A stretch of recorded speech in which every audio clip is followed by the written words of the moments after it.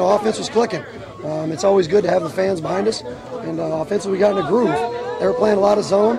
We were able to check the ball down when we needed to. And we were putting ourselves in good, manageable second down and mediums. He made great decisions. He didn't throw a turnover. He didn't have an interception or a fumble. And, he made some throws that were, not primary throws within the offense. He saw a picture and he go ahead and took a shot. He made a beautiful throw to Denmark, and then at the end of the game, cover zero, he adjusted and made some throws. So he performed well.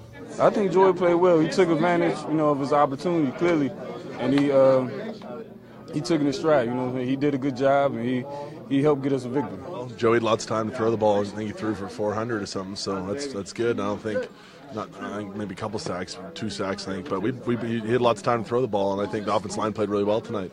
Room for improvement, but I think we played well as a unit. He made some accurate throws today, and he made quick decisions, and did a good job.